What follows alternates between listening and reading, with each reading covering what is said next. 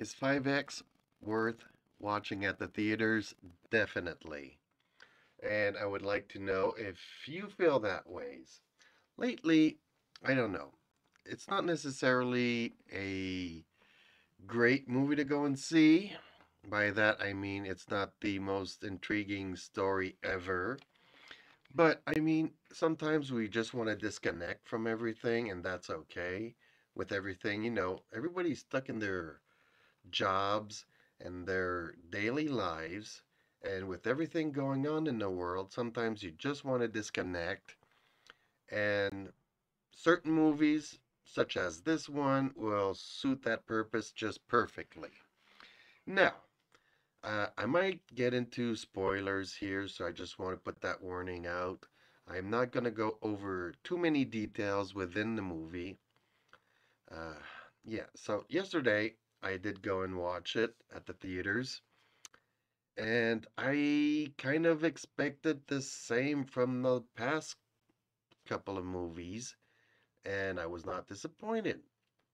And by that I mean, how can I say? I preferred like the first three movies of the series, and then things just got bigger and bigger and over the top. If we can, put it into certain words. Uh, Now, this movie, how does it par up with the rest? It's pretty much on par with the rest. There is a twist to this one compared to the others. I don't know if I want to get into that just now, so let's not. Okay. So, what is the best part of this movie? I would have to say Jason Momoa.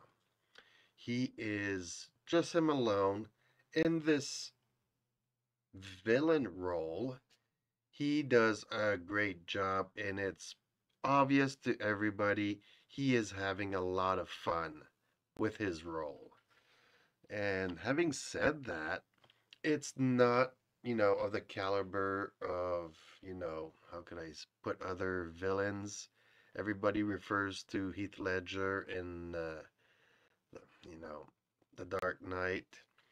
Uh, no, it's not as serious or as a dark movie as that one was, but it's more along the lines of a great James Bond villain.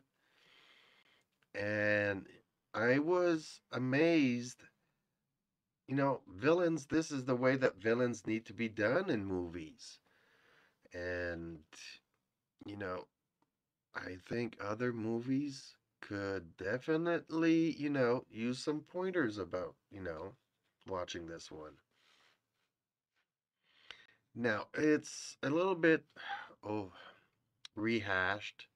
I mean, it's always about the family and the extended family that becomes family. And it is a really diverse cast. And I don't know where he finds the budget to pay all these actors. Uh, yeah. But, look here, a very diverse cast. And this franchise has been going on for what, over a decade, 2 decades now almost? Yeah, easily, So, how, more than 2 decades, quarter of a century? I'd have to Google when the first one came out. So, is the CGI and all the action and stuff. I do want to show a short clip here because when I was watching it, I kind of, had this flashback of you'll see what I mean here. So let me see if I can't set it up easily. Uh, just remove that one and put that one there. Yeah, you'll probably remember this. Okay, let's just hear it for a few seconds here. Chris, these Fast and the Furious movies are just getting bigger and better. So when you sat down to write this installment, were there certain elements you wanted to include? I want the cars to drive fast and then some of them explode. Oh, that sounds so great. Now, I believe we have So, yeah, I mean, it is not the most intellectual movie out there, but it is over the top. A lot of cars driving fast and explosions. You know, it's it's a lot of that. I just wished, if I'm gonna do an honest review, and my gripe with the movie would be that there's not enough real racing. And I mean, we can do car stunts, and unfortunately, the stunts are so over the top that it becomes CGI. And some things, I mean, stuff in movies is always impossible, but clearly, if I were to try to, take my vehicle over a couple of steps, at some point I'd have no wheels and no suspension left to it. And yeah, some of the stuff in this movie, I mean, no. I just go back to the making of the Dukes of Hazzards and how many stunt cars they had to survive the jumps and whatnot. So we know that it's not real, but at what point is over the top too much over the top? I just wish that there were more like real racing, real car stunts, and back to more of the basics that we saw in the first three movies, maybe.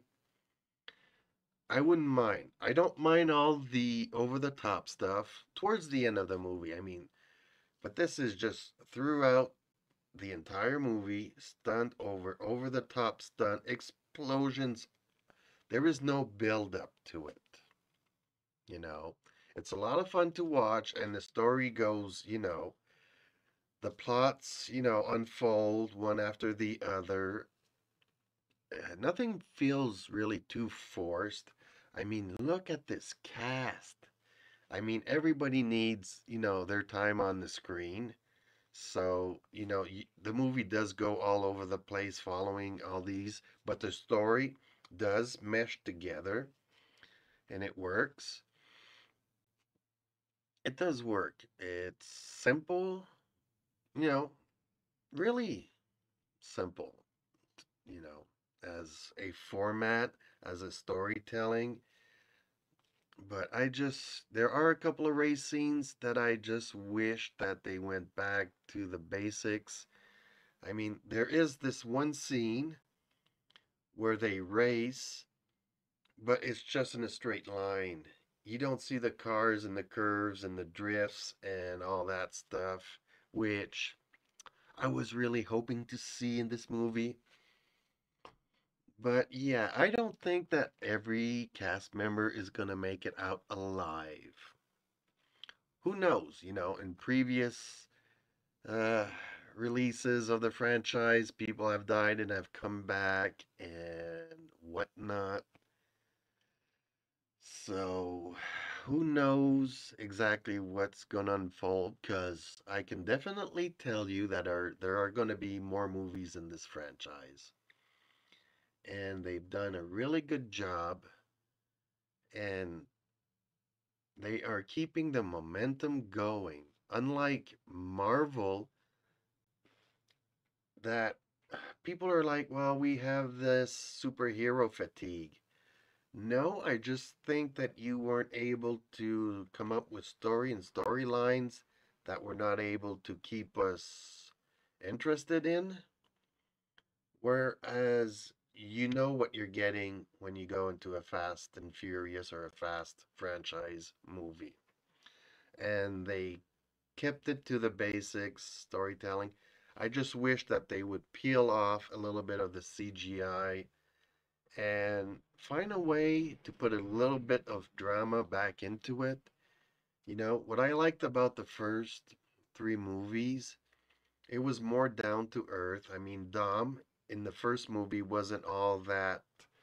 Uh, he was like a bad guy turning. Well, he was a bad guy. He was a good guy doing bad things, and he was kind of turned to the light side. and there was a journey there, and a little bit more drama, a little bit more down to earth, a little bit more real substance to the characters. I mean, not to say that it's like one joke after another. It's not. There is a little bit of interaction between the actors here. You do see the bonds, uh, but the characters are very cartoonish. And we, even though they all have time to be on the screen and have good storylines, we don't get into every individual's struggle. And it's okay because they've already gone through a lot of that in the previous movies. It's just that it becomes really hard to develop when you have such a great cast. Every single actor here you can see is absolutely, an A-lister. All of them. And it's really nice to see such, I, not to put it in the words of Dom, but it is a nice family that they built here.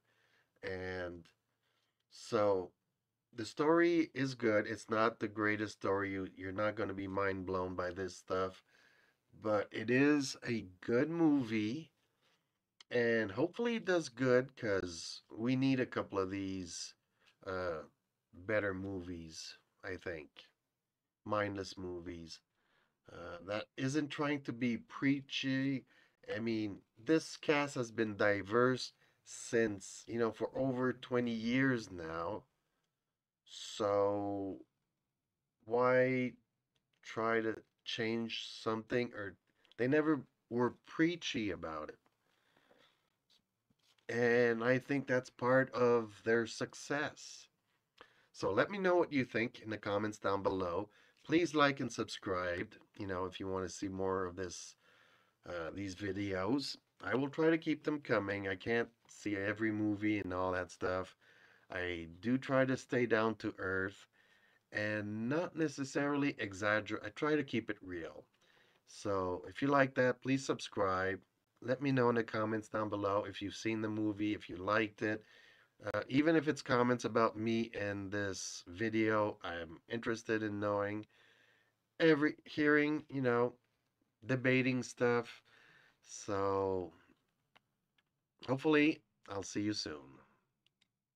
Thank you everybody for watching. Uh, whether it is on Twitch, YouTube, come and talk to me in Discord. The links are in my profile. It's easy to find. And I hope to see you in the next one. Thank you again so much.